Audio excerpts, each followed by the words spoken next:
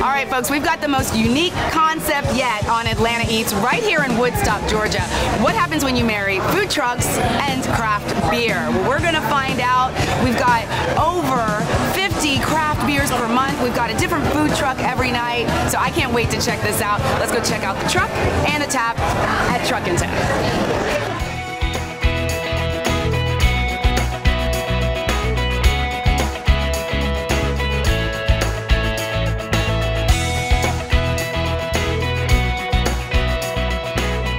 So we came across a barbershop, I bought it, I didn't really know what to do with it. I happened to know Mitch from real estate. I called up Mitch and I said, yeah, I think I got a place for a food truck, and he came over the next day and said, we can do a food truck every day here. Oh wow. Truck and Tap is a constantly rotating menu. We have 50 different beers, unique beers we bring in every week, 20 different food trucks every month, always something new to try. Customers come in, what we always tell them is there's no wrong way to do Truck and Tap. If you're hungry, go see the food truck. They're going to take care of anything you need down there. When you get thirsty, come see us at the bar. We'll take care of you there. You can get a flight of beers, which is 4 tastings for you to write down a number of whichever flight you wanted to try. Okay, but this is a good way to test it out, see what they've got, see what my favorites are going to be. Oh, look at that, how presentation's perfect. There we go. All right, let's do it. Cheers. Good luck.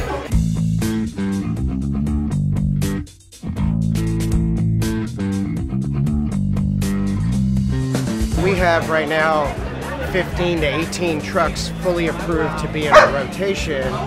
Atlanta is in its infancy as far as a food truck community, but it's becoming more stabilized all the time. When places like Truck and Tap, we're opening 2 more.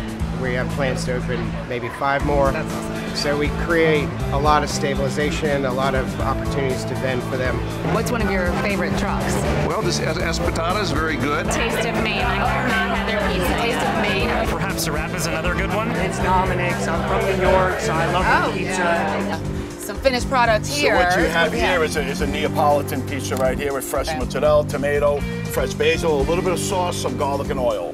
So talk about the relationship between Dominic's New York Pizza and Truck and Tap. I'll get an email or a phone call from Zach, who has become more of a friend, and I'll say, well, what do you think about this? What do you think about that? So I'll say, you know what? All right, this is the pizza that we're going to create for this Thursday. And then he pairs it with that beer. See, there is no Truck and Tap, and there is no Dominic's. It's one. It's an amazing relationship because, you know, we serve the food, they got the drinks. When we're finished, pack up and go, and they can carry on. Yeah, it's a perfect marriage. Absolutely. Yep. I'm going to make it work. Yep. There we go. You got to get the beef in the mouth. You got to get the beef in. That is fantastic. So espetada is basically, it's meat cooked on skewers, and we do beef, pork, chicken, and chicken wings. My husband, he's in touch with the app, and he's the one that knew like what was going on today and what was on tap. There's an app, Instagram, and they do let you know what's being featured and when. I check either the website, but I also get the email alerts. Nice. So I just check on the email, see what's going on. Sometimes they announce new trucks, and that's like really exciting.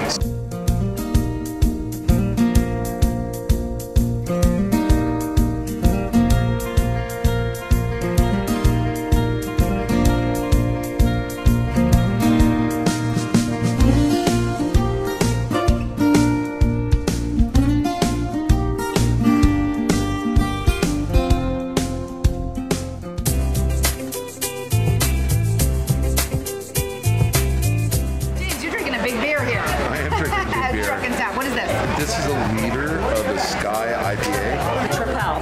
Trapel is the tap for you. What about you? I'm drinking the Oscar Blues Double IPA. I'm drinking a Oscar Blues. Do you have a favorite truck? I do, Angel Fire. Joe's the man. He is a barbecue pitmaster. He's from Canton, Georgia. How did you get involved with a partnership with Truck and Tap? We were at a BP station across the highway, and Cliff Kreider showed up and said, hey, I'd like to try some barbecue. I had $25 worth of food for lunch. I just kept going back to his truck. And he told me about Truck and Tap. He goes, would you be interested? I said, I'm in. Wow. The kitchen sink's got barbecue, beans, mac and cheese, all in a bowl. What are you going to try? I'm going to get the kitchen sink. Oh, it's actually called the chicken. It's called the kitchen sink. I thought you were just saying, okay, I got it. And I figure if I make a little bit of a mess, you're fine. The messier the better, right? They'll order that time and time again. This will change their life. It will.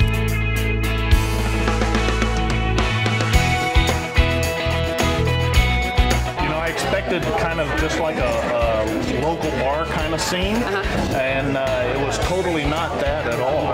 I brought my grandparents here, so it's somewhere where I can bring my grandparents. Awesome. You know, it's family friendly. Seems like there are no strangers in here. No, everybody knows each other. Yeah. I mean, like, look, it's all open and it's like air's flowing. It's great. It's cool to see people from Buckhead, you know, who want to now come outside the perimeter.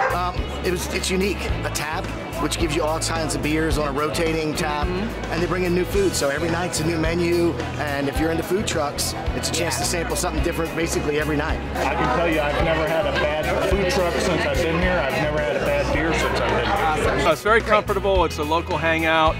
People can get a different beer or a different piece of food almost every day of the week. I think it's like a symbiotic relationship where both people benefit out of it. We go after the best food trucks in Atlanta, creating the most creative food. You know, it's a new industry. They're looking for new places to vend their products, show off their culinary muscle. I think it's the first purpose-built restaurant based around a mobile food kitchen.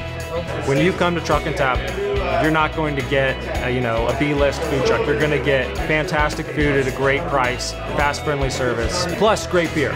Salute.